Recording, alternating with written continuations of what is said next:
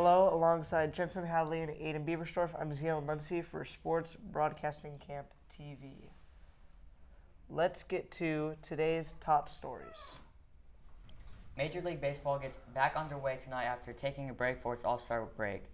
Monday featured the Home Run Derby, in which the New York Mets' Peter Alonso crushed 74 home runs over 3 rounds to defend his title and take home the $1 million prize.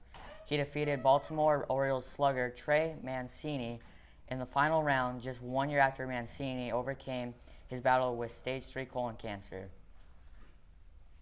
The NBA Finals are all tied up following the Milwaukee Bucks defending its home court last night against the Phoenix Suns in Game 4, 109-103. Giannis Antetokounmpo and Chris Middleton combined for 66 points to outshine Devin Booker in his game-high 42.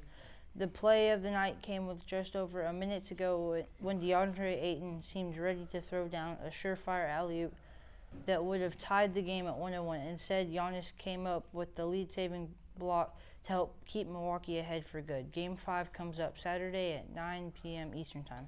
After the first round of the Open Championship at St. George Club in Kent, England, Louis Oosthuizen holds the lead at -6. Jordan Spieth and Brian Herman are sitting at 5 under, while reigning champ Bryson DeChambeau is tied for 75th, 7 strokes off the lead.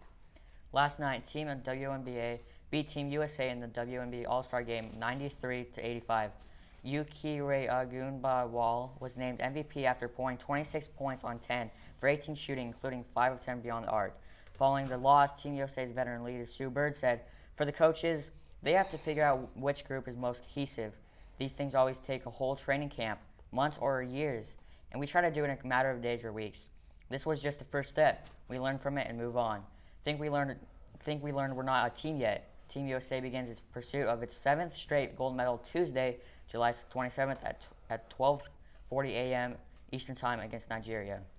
Wednesday, Big 12 Coordinator of Officials Greg Burke said at Big 12 Media Day that cracking down on taunting will be a point of emphasis for the league this year.